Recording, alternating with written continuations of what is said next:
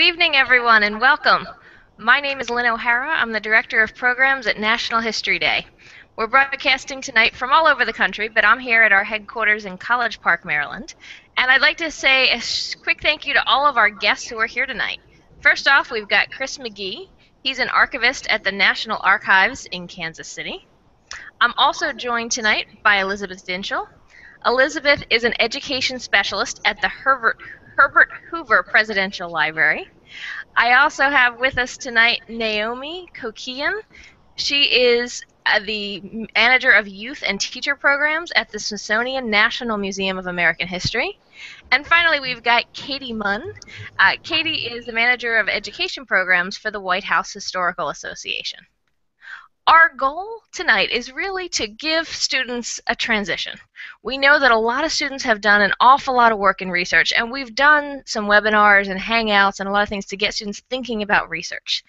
Tonight, what we're going to do is kind of transition from doing research into creating projects, kind of in the last stages of research. What's important tonight is that we're going to be answering your questions live throughout the hour. If you look right below my name, we've got our hashtag, NHD Hangouts. Make sure you get the S on the end of that. Go ahead and tweet your questions, use this hashtag, and our goal tonight is to answer as many of them as possible. So I'll be watching that live and throwing questions out to our experts. So to get things started, I'm actually going to go ahead and start with Katie. We know that one of the things that students are doing is visiting historic sites, and there are literally thousands of historic sites. And I say that, you don't have to be in Washington, D.C. to see one of these. I want to see if you could talk a little bit about things that students should do or think about before they visit one of these sites or museums or locations. Sure. Well, it's always a great idea to start with the site's website. Sometimes historic sites can have tricky hours, so you always want to plan your trip in advance and make sure you're going at a time where you'll be able to see the site. By checking out the website, you can also get an idea of when tours and if tours are offered, any special exhibits that might be going on, directions for getting there, and then usually you'll be able to find a little bit of background information on the site that you're visiting to give you a heads up on its significance and importance. Okay, so let's say I check the time and I talk to my parents and I've got them convinced that Saturday morning we're going to go see this site. When we get there, and we know that we checked to make sure it didn't open until 10 a.m., what kinds of things should you do when you get there? Because you only have a limited amount of time and you want to make the most of the time that you have. So what tips do you have? Right. Well, if there is an intro video or any orientation exhibit, definitely check that out. It's a great way to get some context on the site that you're visiting. And then also, if there's a tour, take it. Tour guides at historic sites have a wealth of information to share with you, and it's a wonderful way to learn more about the site. So while you're there, you know that sometimes students might be put off by that tour because, they know some of it or they've heard some of it. But what are some things that students can do to maximize their experience and their trip to any one of these locations? Definitely. Well, if you have a chance, tell the tour guide about your project, what you're researching, what you're thinking about for National History Day. This way, the tour guide might be able to tailor their tour as you go along and give you some information that really ties into what you're researching. You can also ask questions if there's something specific that you want to know about, or if you just want to start with something simple. What can this historic site tell us about history? That's a wonderful place to start. Even the smallest historic site connects to larger themes and other historical trends. And come prepared. Have a notepad, pencil to take notes as you're going on your tour. So if you hear something interesting that you want to follow up on, you can make a note of it to do later. And bring a camera, but always check to make sure that photos are allowed before you begin snapping pictures. Same with video. It's always a good rule of thumb to ask permission, not just for artifacts, but if you're taking pictures of people. Most people will say yes. Most people want to be involved and engaged in your research, but you just want to make sure you have that permission first. So if you want to learn more, what are some strategies that might help you get a little more in depth and a little more information? Right. Well, if You should be aware that your tour guide or people working at the historic site might not have time for an interview or an in-depth interview in that moment.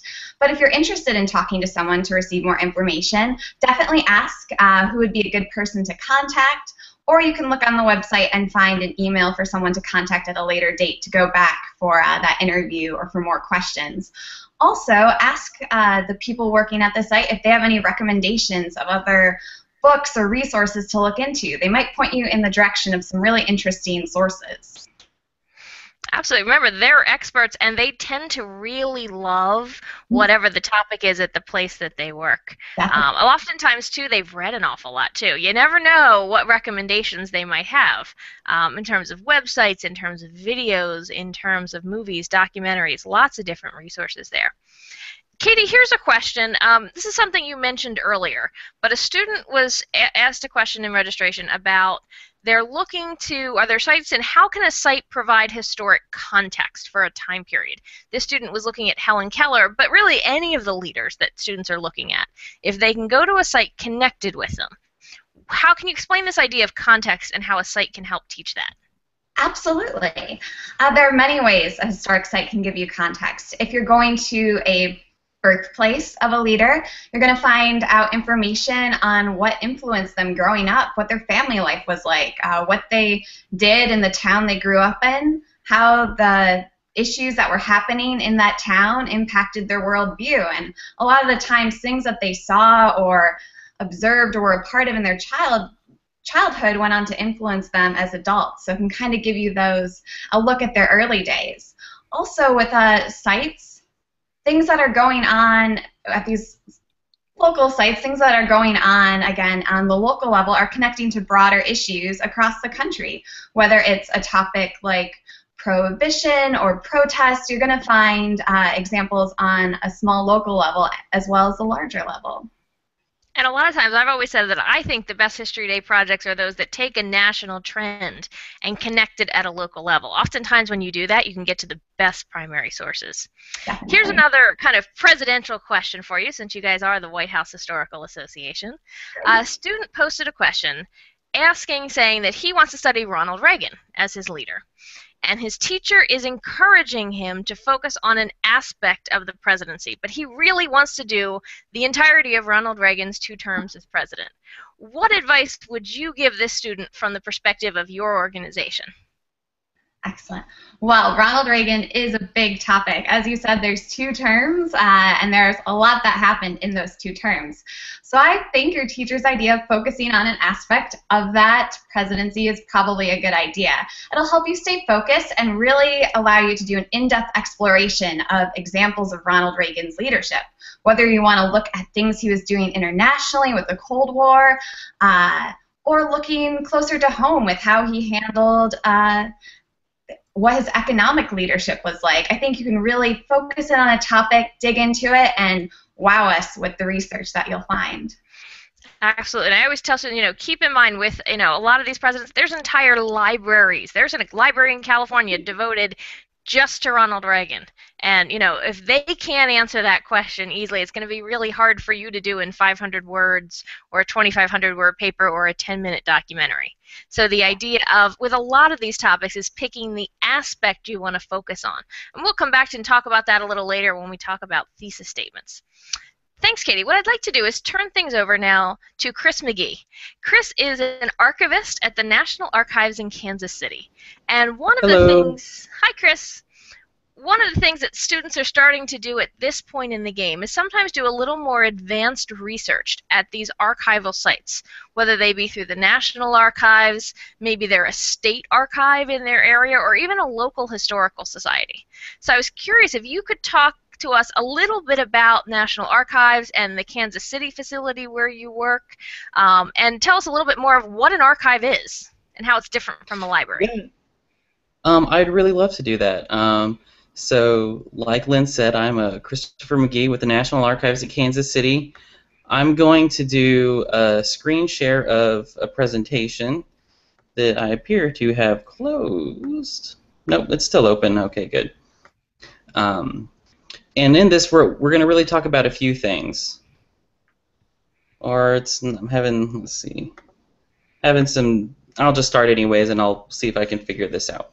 So one of the things we're going to really talk about right now are we're going to learn a little bit about how archives really are at all different levels of uh, our government organizations, and not only government, but they go into private entities as well. So I'm a member of the National Archives, and we have offices in 14 cities that relate to federal records, but we also have 14 presidential libraries. We have offices in Seattle, Los Angeles, Atlanta, Boston, New York, and Kansas City, where I am.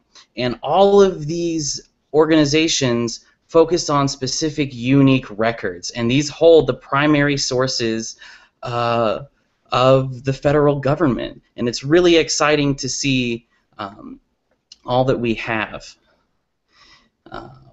And again, I'm really sorry for the technology issues. I don't know why okay. this is. It's not a hangout if there's not a technology glitch. Exactly. Can you talk a little bit about how certain archives hold certain records, but not all the records, and why that is? That's a really good thing to talk about. So with archives, collect unique historical documents. So the National Archives at Kansas City collects records created by federal agencies in North and South Dakota, Minnesota, Nebraska, Iowa, and records from Maine. We don't collect records from California. We collect records of the Central Plains. And the records that we collect are only at the federal level. And so what we have are records of the Army Corps of Engineers. We have records of the National Park Service. We have records created by the federal courts. And all of these things are unique to each archival facility. And while we're the National Archives, we don't have everything nationally.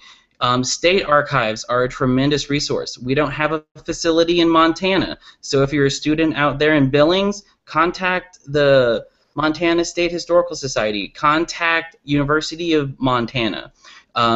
Universities are a great resource as well. For instance, if you're doing leadership and legacy, state governors are a really great topic. Those records won't be at the National Archives. They will be wherever the state says governor records go. Sometimes that's the state archives. Sometimes governors have the right to keep their own personal papers, and they can go to institutions that they want. Can you talk about if a student is going to go to an archive, if there's something in their area, what kinds of things should they do before they get there to make sure that their visit is successful? The one thing I think that was already kind of mentioned with the historical site visits is plan ahead. Archives are similar to libraries in that we are collections of information where people can come and access them.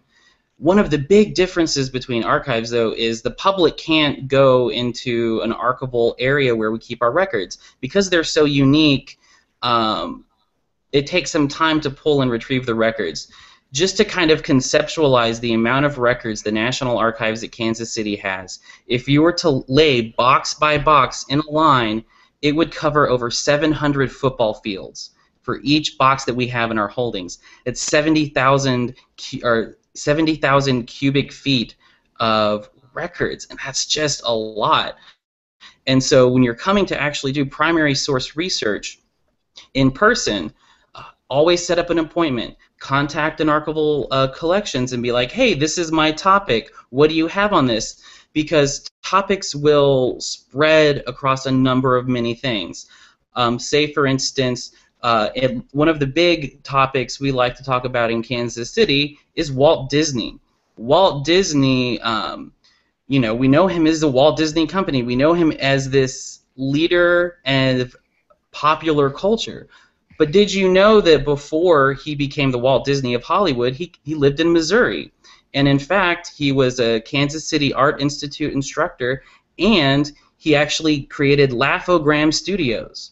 Laugh-O-Gram Studios was not as successful as his next venture and went bankrupt. The National Archives at Kansas City has his bankruptcy case file that we can make available for free online. And and it has all this complexity. So we have his bankruptcy case file. Well, once he became famous, he sued people because they were violating his copyright. So we also have additional copyright violations in our holdings. And so when you contact an archives and you say, I'm researching this person, we can piece together all of the information that we have, and that way when you come and you do your visit, you get the most bang for your buck in terms of your research time, and you can really get the records that you need. Excellent. What kinds of things, when a student goes to an archive, what would it look like? What's the experience going to be like while they're there? So that can actually vary quite a bit. Generally, when you go to an archives, you're not allowed to bring in pens because pens make permanent marks, and if you use that on your archival records, that can create problems with determining who made this mark. So most archives only allow pencils, and you can they usually will give you scratch paper. So that's just because archives tend to be very protective of their holdings because they're so unique. Generally, you will be sitting at a desk, usually a pretty good-sized desk, probably about 4 feet across, with about 3 or so feet of space horizontally, so that you can lay out your box, and then you open your folder and you go document through document. There will often be someone at a desk, very similar to a reference desk at a library, who can help answer your questions and help guide you to more sources. Okay. What do you think, and what in your experience as an archivist, is the biggest mistake that students make when they come to an archive? And I would say this is just the biggest mistake that I see in general. From primary students through graduate students through seasoned researchers, is showing up unannounced. Just simply because when you have hundreds or potentially thousands of feet of material, if you show up unannounced, that kind of makes the archivist scramble. And then they don't necessarily have time to go through all of our finding aids, which are what we use and we give the public to find material.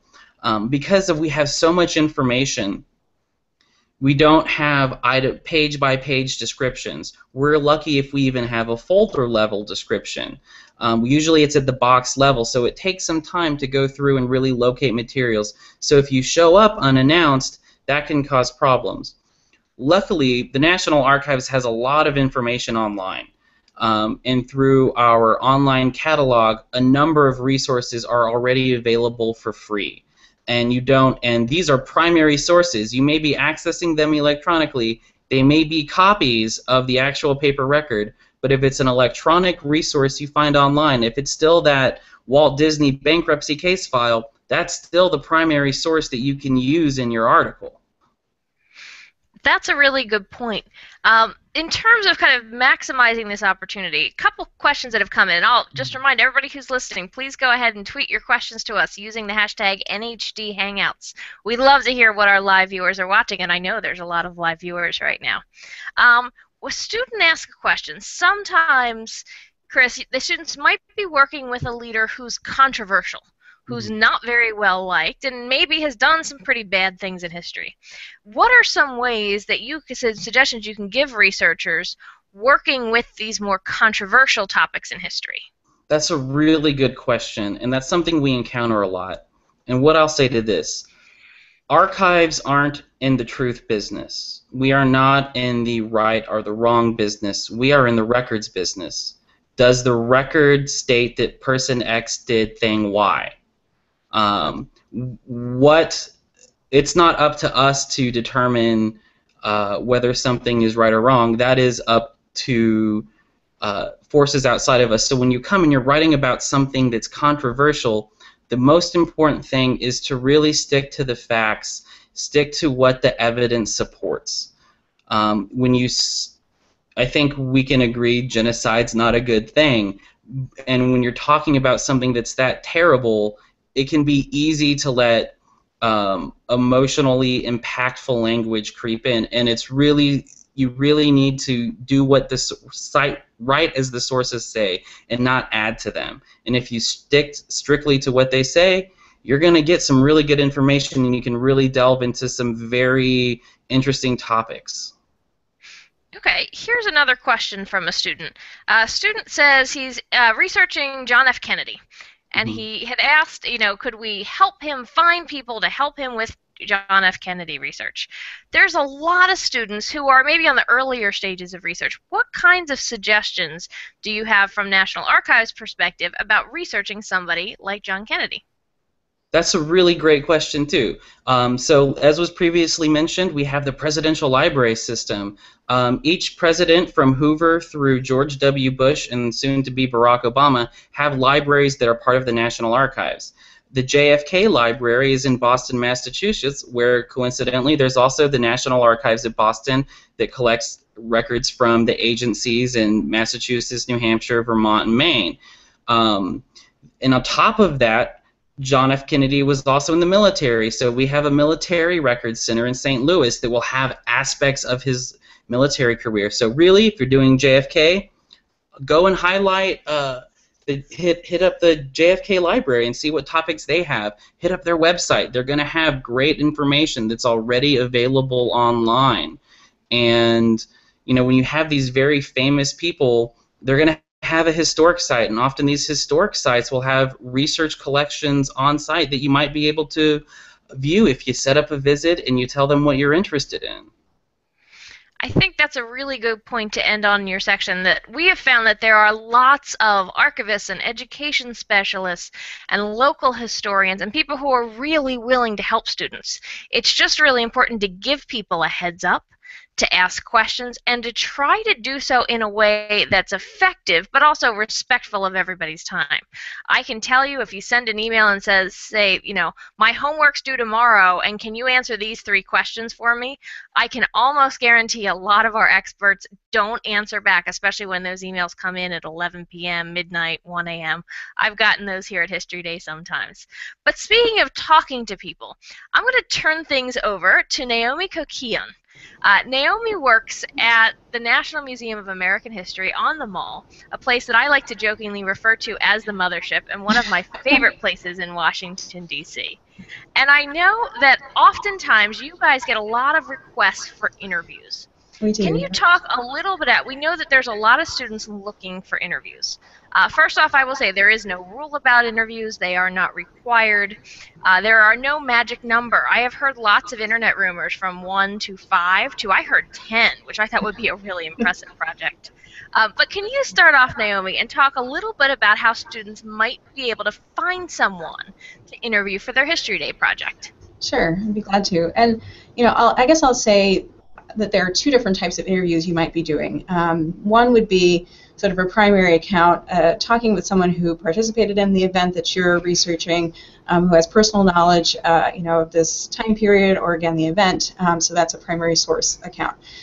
Or a secondary account, so you're talking to an expert who studies this period, this moment in time, who can then give you kind of perspective on the interpretations of that period, their own interpretations based on the evidence, those sorts of things. So those are 2 different sort of interviews, and you'd go about them differently.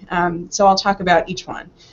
So for the oral history sort of idea, talking with someone who experienced the event or the time period, I'd say first you'd be go to your local communities. I guess I'll say that, and really think broadly about who would be an important person or useful person to talk to. I think sometimes it's easy to think, well, I need to talk to a famous person, someone I've read about necessarily, but there are lots of people who experienced the the events that we're studying that can speak about that from their own perspective and might have really compelling stories that could be really useful for your project. So when I say go to your communities, you can start in your immediate circles. So talk to your parents, your caregivers, your family, and as well as your teachers and people in your school, just to see, do you know anyone who lived during the '68 riots, for example, and see what they can offer if they know someone who might know someone.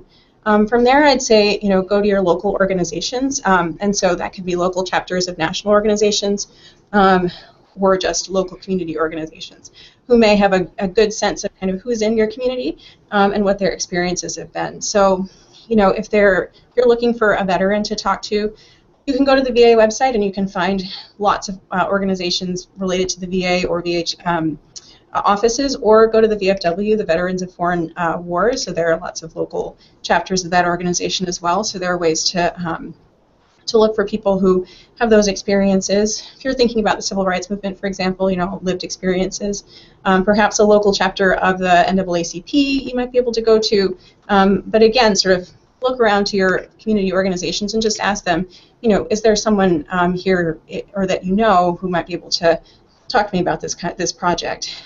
You could search your local news, see if there was, if you're looking at an event that's been covered in an anniversary or something, you could see if someone's been interviewed and then kind of try to track them down. Also just, we've already heard a little bit about going to local historical societies or places like that. I think those are really good places to go just to find out who's been interviewed. A lot of state museums, local museums have oral histories already recorded, and so you can look to those first, but then also see if maybe some of those people might be interesting to interview again to find out more, to follow up on something that they've already talked about. So I think those are some ways to think about finding people who experienced an event who can speak in that way. But the kind of requests that we get are, for experts. So, understandably, people want to talk to the curators about events in American history, this being the National Museum of American History. And I think the thing to think about for looking for expert interviews is just to realize that these experts do have specialties, and so you want to be sure that you're finding a particular person who has a particular specialty that will be useful to you. And I think it's important too to look in your immediate area to see who's available. So you've heard already from Chris that local colleges and universities are really great resources, and I'm just echoing that. I think one thing you can do is go to the website of the history department at a local college or university and see what people are studying. Their bios are listed there, their research interests are there. See if there's someone who's working on the topic that you're interested in. Then I'd say find out what they've written about the topic, read some of it. They'll be very flattered to know that you've done that, but also it's really important to kind of know what they've said already so that you can follow up and ask really in-depth questions, specifically about what they would specialize in and might know.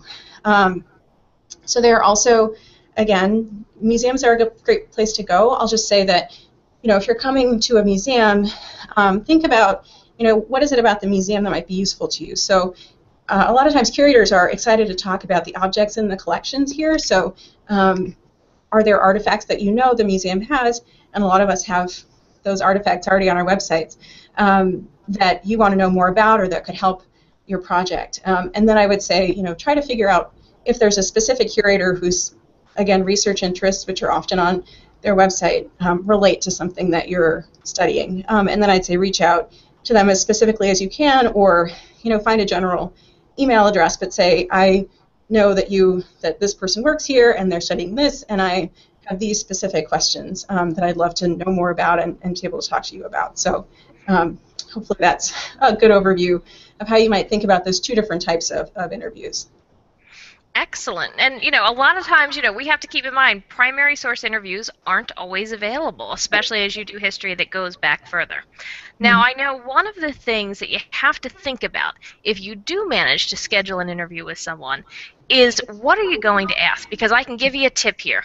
If you talk to a curator, to a professor, to an archivist, and you say, okay, tell me everything you know about the women's suffrage movement, that's not going to go very well. And I know that sometimes students get nervous, and that's the first question that blurts out of their mouth.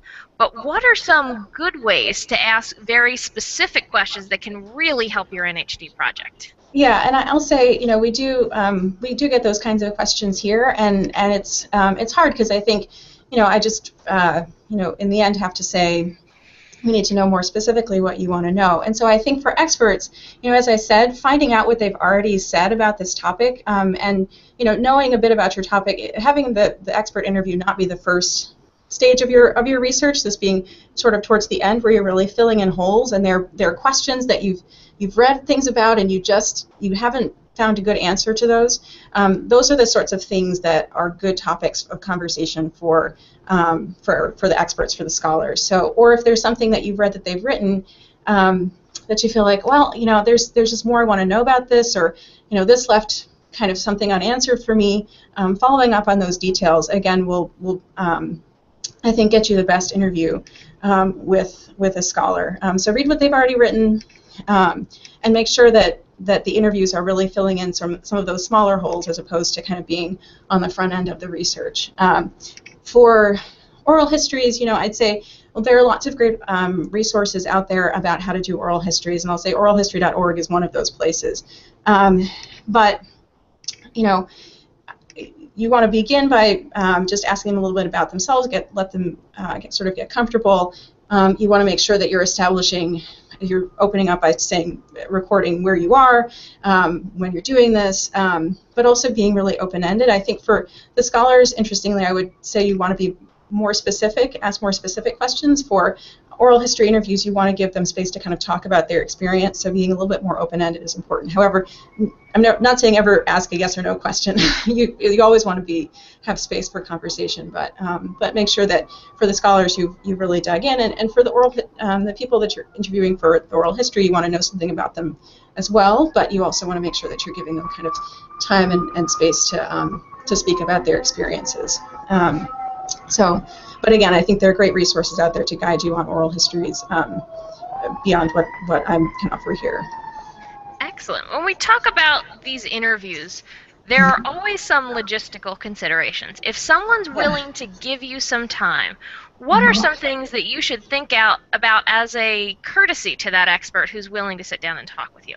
Okay, yeah, and I think I'll talk about things that you can do, and I think they apply both for over the phone and for in-person interviews. Some of them more so for one than the other, but they're important to think about whether you're doing this in person or over the phone. I mean, for one thing, I'll start out by saying the hard part is getting the interview, right? Getting the attention of the person, getting the time.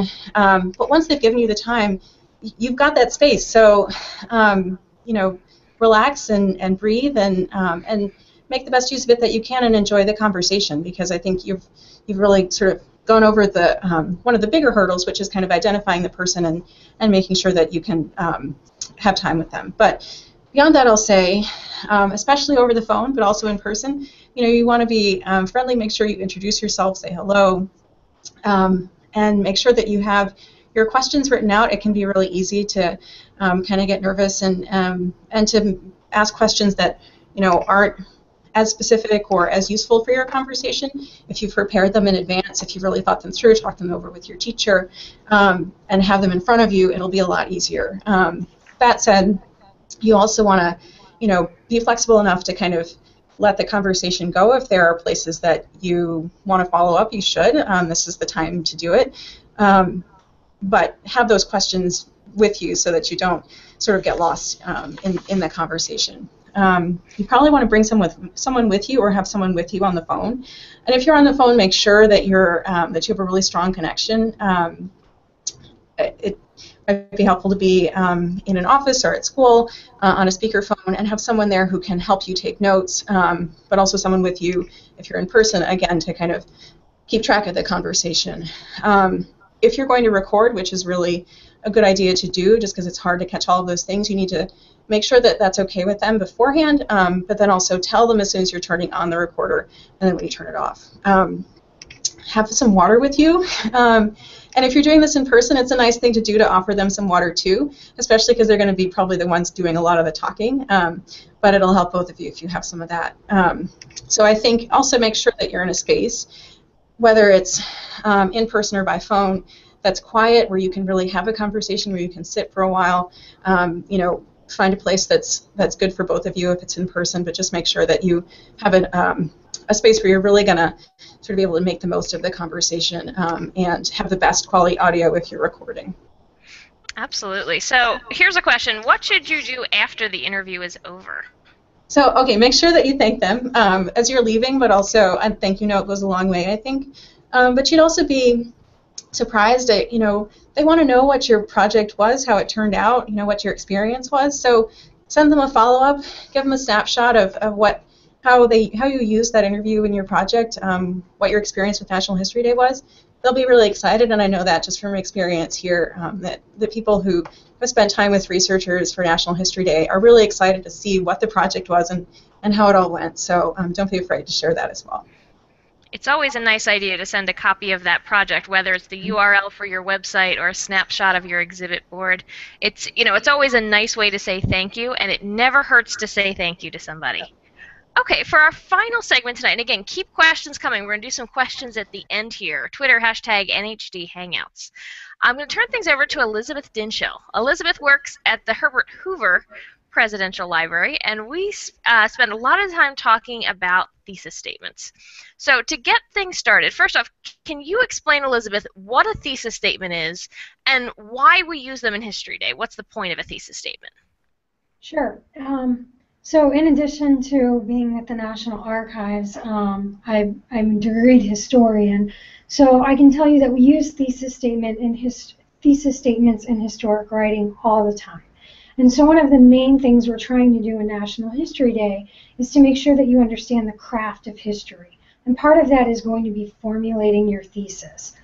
And so when we talk about our thesis, it's our main argument, the main point that you're going to make in your project, however that is you're going to present it. But it's not going to just be a statement of fact. Like we were talking about JFK earlier, so we can use him as an example. So we wouldn't say JFK was the president during the Bay of Pigs.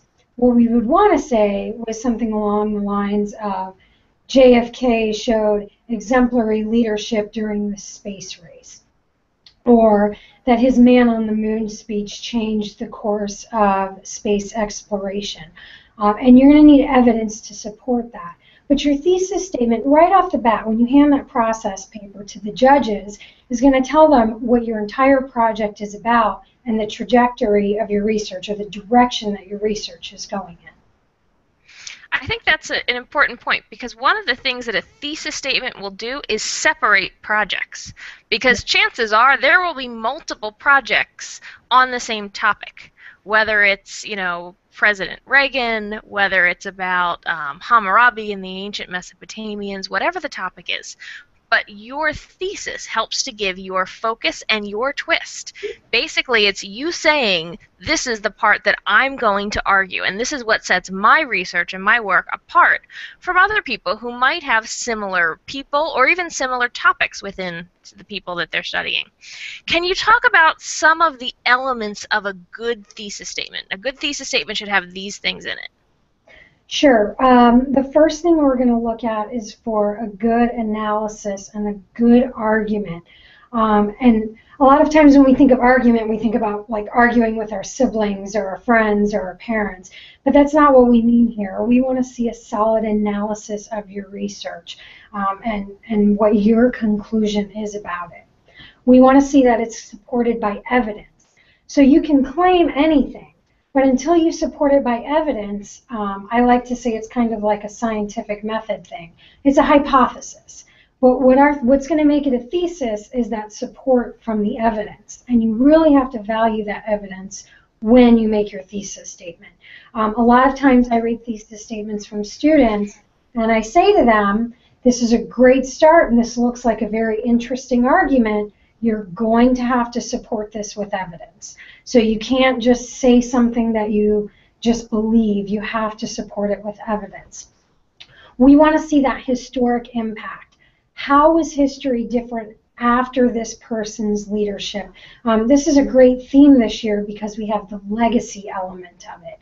So that's really a great place to put in the historic impact. But in any historic writing, we need to see the historic impact, the ripples, the big effect that happens from this event or this person or even this historic place.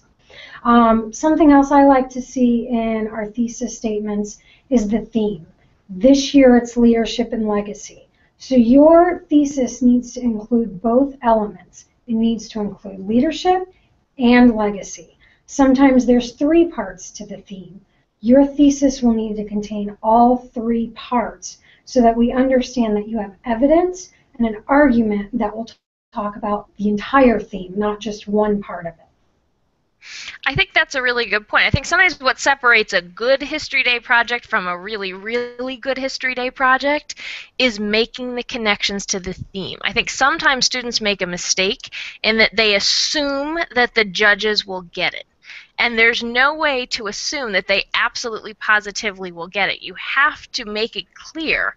And that's where the argumentation comes in. And I think sometimes it's tough because of the word limits and the time limits. And that's where some editing needs to be done so that make sure you get that analysis in there. Spend less time describing and more time arguing.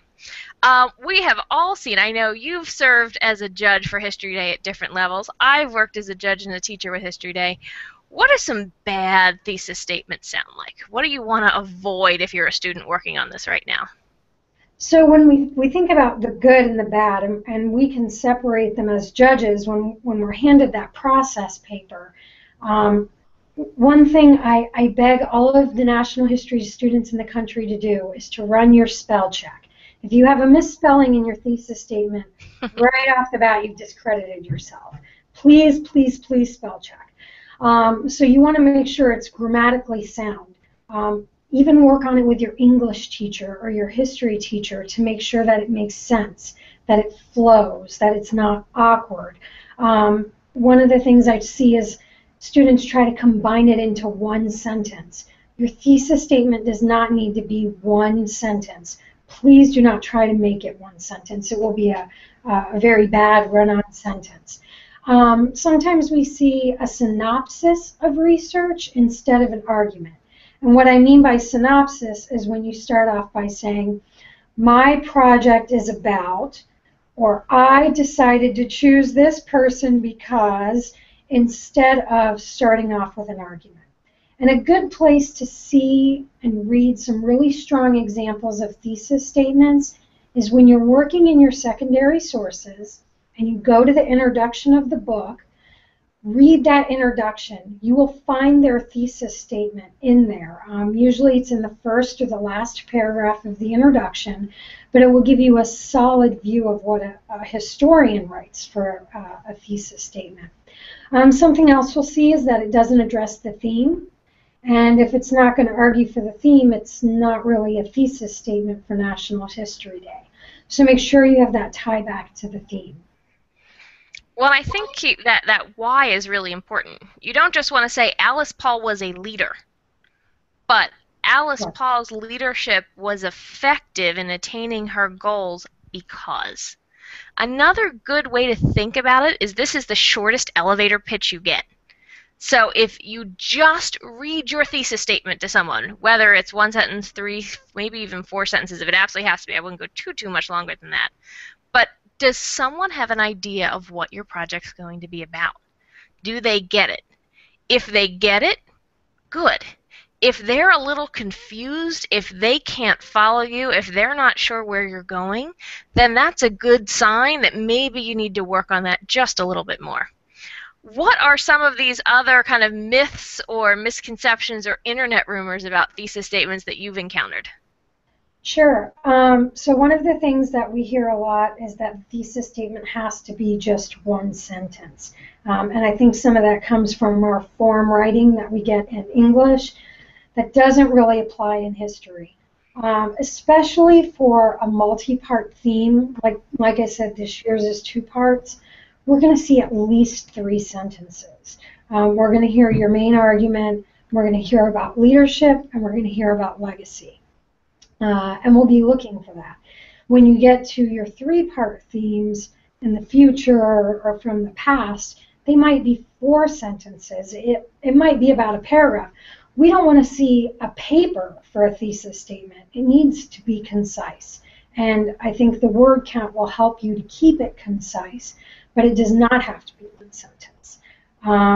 It should not restate the facts. We're looking for those arguments, and we're looking for how you're going to set up your project. Your evidence will support whatever your thesis is. It's not to highlight that in your thesis statement. The other thing we see is formulas or forms. My person is a leader because their legacy is, and that's not the best way to do it. It should flow from your research. And I think one of the last things is that once you write a thesis, a lot of students think you have to stick to your thesis, and that's not true. The entire time you're researching, every time you find something new, your research is going to take twists and turns and maybe take you in an unexpected direction. You should be prepared to refine and change your thesis to make it match your evidence better, or to make sure that evidence is supporting it. So sometimes we might think one thing and start off saying, this is my thesis and I'm going to have evidence to support it. And then when we get into the research, we find the evidence doesn't support our thesis, and now we have to change it. And that's perfectly acceptable. Historians do that all the time. We find ourselves starting on one side of the fence and finishing on the other. And that's okay. That's what research is supposed to do. So let your evidence and your research guide your thesis statement, not the other way around. And also, we know that a lot of students and teachers might start with a form or a worksheet, and there's nothing wrong with that, but make sure in the end that you make it unique to you, because I think that's really something that's important.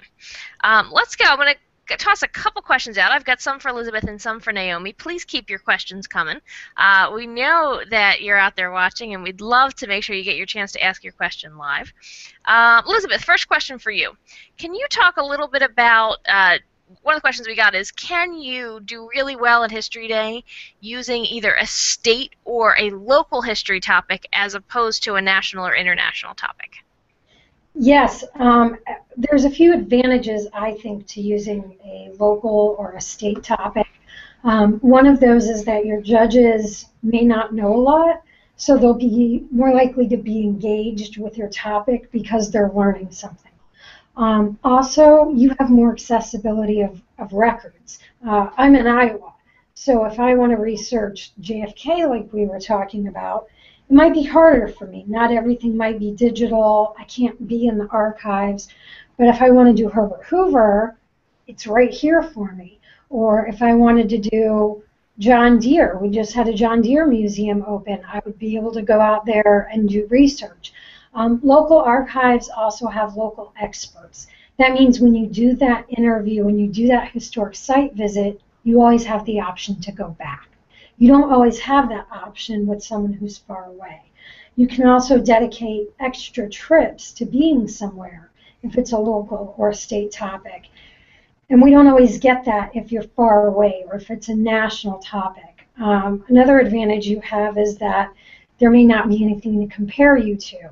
JFK, I might get 6 entries on JFK, and that's not bad. There is going to be phenomenal JFK entries. But if I have a local topic that doesn't have anybody else doing it, they're the benchmark. They only have to beat themselves. Excellent. Naomi, I have a question for you. A student asked the question that she is studying the Marie Curie. Now, obviously, Marie Curie died, unfortunately, based on her science. And so this student has arranged to interview with a radiologist. So she's looking with somebody who really works with the legacy of this scientific person. Can you talk a little bit about what kinds of questions or in which way she might direct her questions so that they're effective? Sure. I mean, I think that's a really great and creative way to think about an interview. And you know, the thing that I would suggest is that you just focus on what your interviewee specializes in, what they can really answer, right? So radiologists might know a lot about Marie Curie, but probably you're better off asking them how, you know, things related to their specialty and their research or their, you know, line of work. So, you know, how do X-rays work? How have they changed over time? Perhaps they might know that. What are the effects of radiation? I mean, those sorts of things will be useful for you as you are doing your project and kind of writing about Marie Curie's life. And those are the kinds of questions that are likely to be ones that this person is really expert in and can help you answer. Okay. Naomi, while I have you, another question. Some students have posted asking who they should interview and how do they find reliable sources. Students are researching everyone from Abraham Lincoln to Milton Hershey. Can you give some suggestions on how to know whether someone is a reliable interview source? Sure. Yeah, I mean, I sort of jumped to conclusions there in my when I was talking about experts, in that I think we're looking at people who have published on the topic in, either have book-length pieces published by, well-known publishers or, university presses or things like that. People have been published in major scholarly magazines, peer-reviewed journals, or, in national papers or things like that. Someone who, has shown that there are other that they have they've done extensive research. This is really a specialty of theirs, and that perhaps they have some recognition from the larger academic community. So I think those are the things I would look for when it comes to scholarship. That said, I mean, you don't have to come to the Smithsonian to find a scholar, an expert. There are many people who can who fit that bill. Local museums at colleges and universities across the country. I mean, these are there are lots of places for you to go to find people who are considered experts in their field. Excellent. And one of the things that sometimes students will want to do is when they do an interview is they might want to film. And obviously, like we talked before, if they have permission to film. Can you give any tips to any students who are setting up to film an interview with the goal of including it, whether it be in their website or their documentary? Sure. I mean, I'd say, just think about those logistical issues even more carefully. So if you're filming, you really need great video. So you want to make sure that your lighting is good, that it's bright, you can really see your subject. Also think about what your background is. What is that going to look like? Is there a good setting for you to have this conversation? Think about how, have the camera such that the person's looking into the camera, those sorts of things. And make sure your audio is really good too. I mean, that's helpful and important for all kinds of interviews, but especially for, if this is going to be part of a documentary, you want to make sure that your audio and video is really clear and engaging so that it's comprehensible and it's compelling. I think that's a really good point. I always tell students you should never test out your video equipment or your audio equipment on site. Mm-hmm. Do a dummy interview. Put grandma in front and interview her as practice. It's always good to do a practice round before you do a real round because, like you said, you might not be able to go back and re-record or do a retake. Mm-hmm. Elizabeth, here's a question for you. One of the things that a student asked is, how do I go ahead and cite a visit to either a museum or an archive or a historic site in my annotated bibliography? That's a really good question, and I spend a lot of time working on bibliographies with students. It's going to depend on what you did and where you went. Did you interview somebody? Because you're going to cite that as an interview, like Naomi was just talking about. And whether or not they're secondary or primary depends on if they were there or if they're an expert or a family member. If you visit an archive and you're citing the actual paperwork that you used or the photographs or the recordings, you're going to cite the facility. And you can ask the archivist, or if you're at a library, the reference librarian, how you're going to cite this. And when you get to your annotation part, it's really important. I look at it as a judge, and I think a lot of judges do, why you decided to use this source. What made it important? Why was it a primary or secondary source, and how did it help your project overall? If you visit a historic site, like we talked about, you can cite that historic site as a place you went, and then write in that annotation how that historic site helped you to build context or helped you to build a different part of your project. But if you interview a tour guide, make sure you cite that tour guide and that interview that you had with them in your secondary source section. Excellent. So it really depends on what you find, not just where you went. Exactly. Here's a question. We've got about one more minute. Last chance for Twitter questions to come in. But I have a question for anybody on the panel. Whoever wants it, it's yours. And we might get a couple different answers to this one. One of the things that students are starting to transition is from research to actually starting their projects, whether it's building an exhibit board or starting to create a documentary. So my question is, how do you know when research is done and it's time to start on project creation, aside from the fact that you had your teacher tell you that you have to start? But what are some of the triggers and the ways to know to move on? Well, I can start off with this, that research is never done if you're interested in the topic. And you can keep going and going and going. I would say once you feel you have a coherent argument, once you really feel that of all the research, if you can condense it down to whatever your word or time limit is, if you feel that you've really told the story you want to tell in terms of your research, then you can really start synthesizing that down and putting your thoughts and your research into words. Yeah, here at the Hoover, we call it right-sizing your topic. So when you've right-sized it into something digestible and you can put it into your word limit or your time limit for your performance or documentary, then you're about there. You're very close to being there. And you should be able to answer and kind of predict what kind of questions you're going to field from the judges as well. Excellent. Elizabeth, one other question just came in over Twitter. One of the questions that we get a lot is, how do you deal with a topic when you're looking at something in ancient history or medieval history where there aren't as many primary sources or they aren't as accessible? They might be in a different language, harder to get to. What are some tips, or what's kind of the judge's perspective on those projects? Okay, I'll give you some tips for that. I've had that question asked a lot this year. A lot of the research you're going to use for these is archaeologically based. You need to look at archaeological reports and find out if there's actual artifact evidence that supports what you know about the history. A lot of times records are housed at churches, and the Vatican houses a lot of really important records. Don't discredit them as a really good archival resource. I also suggest finding experts in the area. If you're working in medieval areas, there are certainly professors in the United States who are very versed in that. If you're even looking at Latin American or Asian or Middle Eastern topics, there are experts in the United States. You can do very simple Google searches and go right to universities. What I suggest you do for that, university professors are very busy. Please work on your questions with a teacher or a mentor, have them approve them, and make sure you CC them on an email that you send so that you're not wasting the professor's time and they can give meaningful feedback towards your project.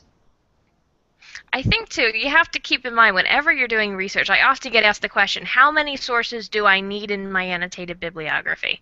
And I said, there is no magic number because it simply depends. There are certain resources, quite frankly, the more recent your topic and the more close to home, chances are the more resources you'll have available to you. The longer your topic is in the past and the further it is from you, chances are you will have fewer. But there is no magic number. There is no right or wrong answer.